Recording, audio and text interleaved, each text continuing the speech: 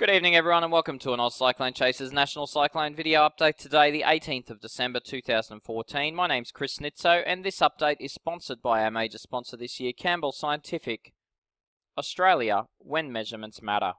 Well, as you might have guessed, there's no current tropical cyclones around the country, and the only area of interest is this area up near Indonesia, and the WA bomb are all over it, and they have talked about this occurring west of 105 degrees east and near or north of 10 degrees south. Now we have a fairly good agreement on model guidance of a tropical low developing in this area, and fairly good agreement, also tight agreement in fact, of the system pushing away to the west rather than to the east. So not going to affect WA mainland, but it might affect some of the islands out there, being Christmas and possibly Cocos. Furthermore, and we'll talk a bit more about this in the subscriber updates, but furthermore later on in the year and very early into next year, we're expecting that monsoon trough to push eastwards, and so we will expect to see an increase of thunderstorm activity and possibly a tropical low off the North Kimberley coastline in and around about that New Year period. And following on from that, we have another area of interest in the Gulf of Carpentaria. But we'll talk more about all that in the various state updates for our subscribers. But for now, the only area that is of interest locally is this area west of 105 degrees and north at around 10 south. One thing that we can see in this Indian Ocean basin is that there is a lot of convective activity going on. So there's actually possibly a tropical low in that area. There's another one possibly located there, and the area that we're looking at is around here. That could be developing into a tropical low shortly. So, folks, there's a lot of convection in this area, and that will coincide with an active MJO pulse in the region. Now, the problem is that the computer models are disagreeing on where that MJO is going to pop its little ugly head, and one of them, the European ensemble, is showing it popping its head right over the top of Australia. And so what we have is a situation that as we head towards very late December, we have an increase in convective activity across northern Australia, particularly the Timor Sea, Southeast Indian Ocean, and the Gulf of Carpentaria. And so the Euro develops two tropical lows, one off the Kimberley coastline and one in the Gulf of Carpentaria, as we head towards very late in December and into early January. Eventually, the Euro in the longer term also develops a tropical low in the Coral Sea.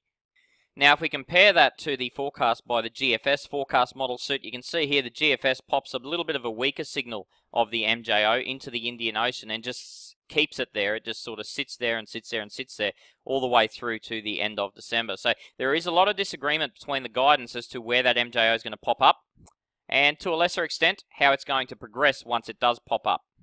Nevertheless, the American model suits are interested in possibly three different areas, and there's this one here well off the Pilbara or Kimberley coastline. There's this one here to the west of Darwin, and there's also one out here in the South Pacific.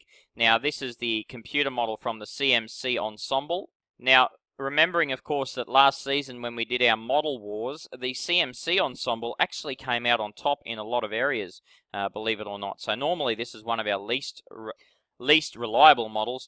However, the last season it actually performed quite well. The GFS model is a little bit more intent in the Coral Sea of developing something as we head into early January. I honestly can't see this happening, but it is there on the model and we do need to address it. And in the European ensemble, we see a little bit of lower pressure developing right along that Kimberley coastline and into inland Northern Territory. Now, the system that will develop or could develop in this area will push in a westerly direction initially and drift offshore. There's a lot of wills and coulds though. There's a lot of shoulds and coulds. As for the current pattern, we've seen a lot of convective activity across Queensland, some really good falls once again over the southern inland parts of Queensland. We've had 31 millimetres here. We've also got falls getting onto the coastline as well. Some of these storms, particularly in the southern part of Queensland, getting to the coast. The northern inland storms are remaining inland. The upper level winds are not strong enough to push them to the coastline. Over the west, the Northern Territory is having a bit of a storm break. There's a lot of dry air in that area. And over the Kimberley, we're seeing some very active thunderstorm activity, but once again missing the more populated areas of the state. And all this is clutter here on the Pilbara radar, so that's not actually heavy rain, it's just all clutter. The radar, of course, and the lightning tracker is courtesy of weatherzone.com.au for your weather graphics. Tomorrow, folks, tomorrow we're going to continue to see thunderstorms across the Kimberley region heading southwards into the interior parts of WA. So we're seeing a lot of moisture pushing into this region. The Northern Territory, most of the storms will be in the central parts of the territory. And across Queensland, we're going to see a continuation of that line of showers and storms again. Maybe getting a little bit closer to the coast here along the central Queensland coast tomorrow. And the bulk of the activity tomorrow will be in the northern inland parts of Queensland. As we head to Friday, big increase in thunderstorms is the order of the day here. Sorry, not Friday. As we head into Saturday, a big increase in thunderstorms is the order of the day here across the northwestern parts of the continent. A lot of moisture seeping straight into the goldfields as well of WA, which is quite interesting this time of year. Not much moisture usually penetrates here unless it's from a cyclone. But we see some very heavy falls of rain possible across the interior or the eastern parts of the Kimberley here, with that increase in storm activity. Across northern inland Queensland, once again in the Gulf country, looking at a fairly enhanced shower and storm activity in that area, and possibly some of that activity hitting the coastline, but the activity will be more isolated around Queensland on Saturday than it will be tomorrow. Sunday, we're continuing to see showers and storms across the Kimberley. Showers and storms really firing up here along the Northern Territory, or in the Northern Territory. Isolated activity remaining around Queensland, however things do stabilise in the upper levels around Queensland on the Sunday, so expect any activity that does occur to be quite isolated. Monday, no prizes for guessing where the bulk of the storm activity is going to be lying, right in this region here. So Northern Territory, Eastern WA is going to see a continuation of enhanced shower and storm activity here along a persistent trough line. Some pretty awesome accumulated falls here for the next 4 days. Falls of 50 to 100, possibly even more millimetres across eastern parts of WA and across western parts of the Northern Territory, heading into the central parts of the territory. Some really good shower and storm activity. Also, parts of inland Queensland will have seen falls of 25 millimetres or more over the next 4 days. Then the 4 days after that, folks, we're starting to get closer and closer to the monsoon.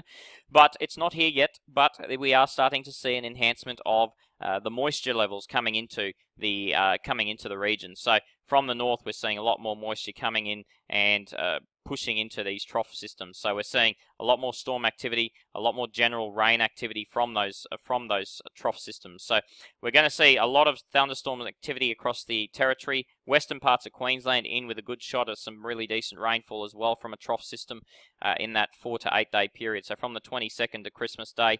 Once again, the central coast and possibly most of the northern coast missing out.